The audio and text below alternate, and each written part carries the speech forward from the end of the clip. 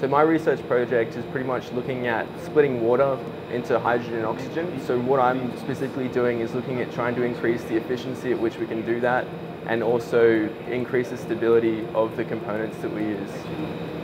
So when I first got here, I was a little bit scared, to be honest, because I've never been in a research lab before. But my supervisors have been very friendly and helpful and have guided me through the entire process. Without them, I wouldn't have any idea what to do. And yeah, it's been a really awesome experience.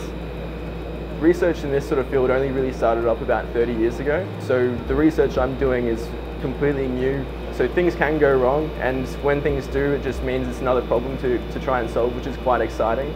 Another thing that's really interesting about it is that there's a really strong mix between the theoretical and the practical aspects, which I really enjoy as well.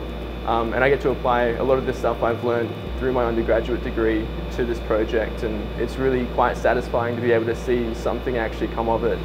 This experience has been really quite valuable to me. It's not going to solve the world's problems straight away, but it is helping to lay down the foundations in order to be able to change the world.